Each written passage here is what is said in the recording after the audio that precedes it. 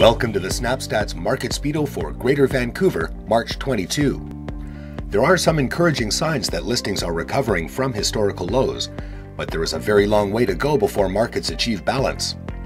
The market speed for Greater Vancouver is 85%, indicating it's a seller's market. Let's find out why, starting with sales.